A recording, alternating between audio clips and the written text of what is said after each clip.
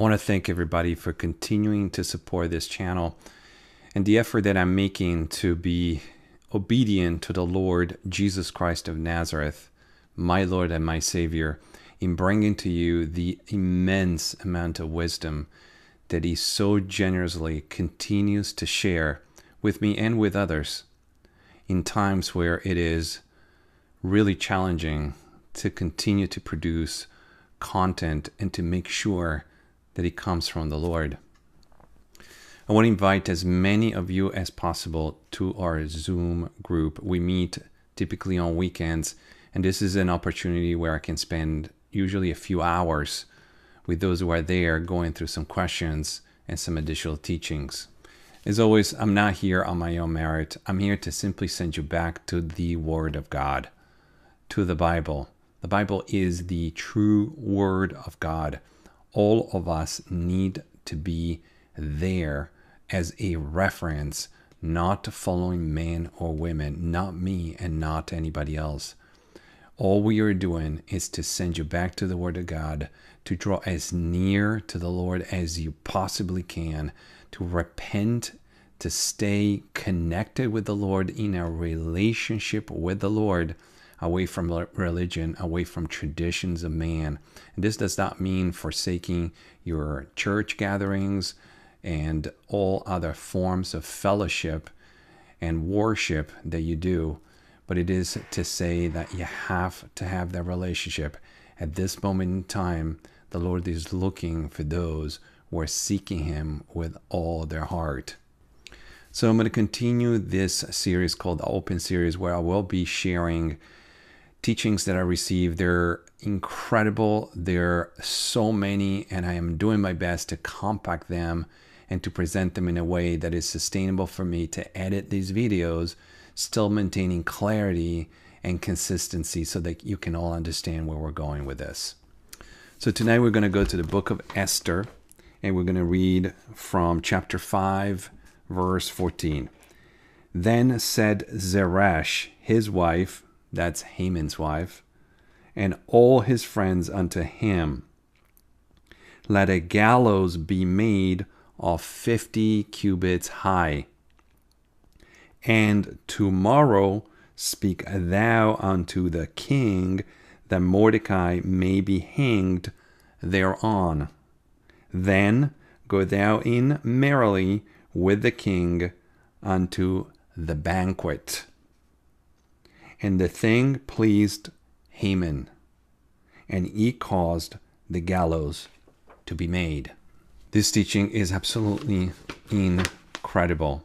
I'm going to do my best to keep it compact so we can get to the point, and I'll be reading through my notes instead of going through a chart, which would take a lot longer. To start, Zeresh means misery. She is the wife of Haman, which in my opinion represents the false prophet, Haman representing the Antichrist. Immediately as I saw 50, which is something I have been asking the Holy Spirit for a very long time, I now knew that the Holy Spirit was telling me 50 represents the Jubilee. And so 50 is one Jubilee, which is 50 years.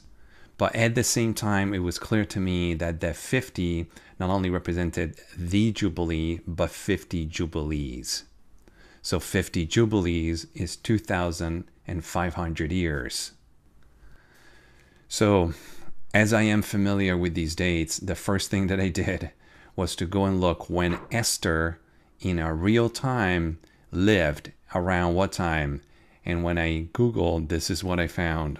I found that Esther lived around, as you can see here, it says in Google, the year 479 BC. When we count 50 Jubilees, or 2,500 years, from 479 BC, we arrive at 2023. This is absolutely mind-blowing, but it's not all yet, because when you look at the chapter number and verse number, it's 514, and that's when Israel became a nation in 1948. Zeresh is talking about the tomorrow, which is the second day, as we know, as the Lord has taught us. So that's perfectly matching. And it's also talking about going to the banquet, which we know is the feast of Esther. This tells us how close we are to the return of the Lord and the rapture. Now, we don't know the day and the hour, and I don't know the day and the hour, but we certainly know we are extremely close. And yes, it could be any time now, for sure. But this is not the point. The point is to draw near to the Lord, to examine yourself, to ask the Holy Spirit to search you, to make sure that you're prepared to meet him, where the priority is the Lord, not the world, in your heart, not just in your deeds, not just in what we do, but that the only thing we desire is to be with him, to serve him, to do his will. This is what the Lord is looking for, that bride group that is looking for him and not looking at the world. Now, of course, we have obligations. I do too, and we continue to fulfill them. But in our hearts, we desire to serve and be with the Lord out of our joy and love for him. So please continue to pray for each other. I will continue to post these shorter teachings within the Open series. There's so many, and I'm organizing them, including the New Jerusalem, which is really spectacular. The revelation is incredible. I'm going to ask you to share the gospel with as many people as you can. The day is at the very late hour. We have no time left. Continue to look up, but continue to share the gospel, to go to the lost. Don't spend time in debate. I hope this message blessed you. In Jesus' name, amen.